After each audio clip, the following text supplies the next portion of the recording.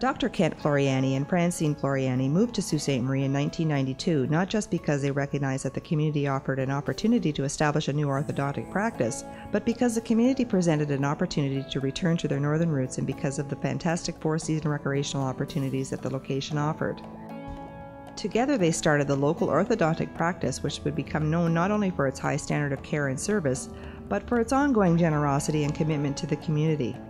And so over the years, I've done quite a few different things to make it friendly. I have computers in the waiting room. We have cappuccino for the adults.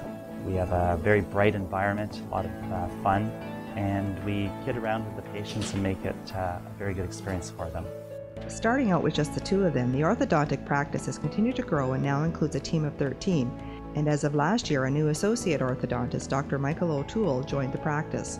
The Floreani-O'Toole orthodontic staff team take part in many community activities and are active supporters of several local events, charitable organizations, sporting teams, and arts groups.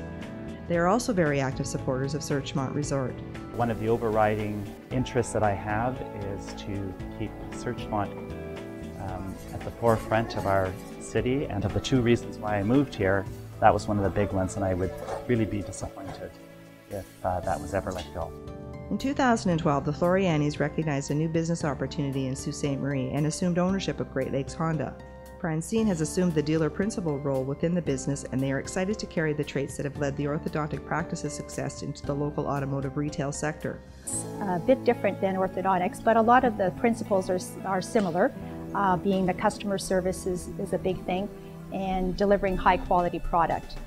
For ongoing commitment to Sault Ste. Marie and for significant economic contributions to our community, we are pleased to present Dr. Kent and Francine Floreani with the Skipper Manzzutti Award for Business Achievement. Congratulations.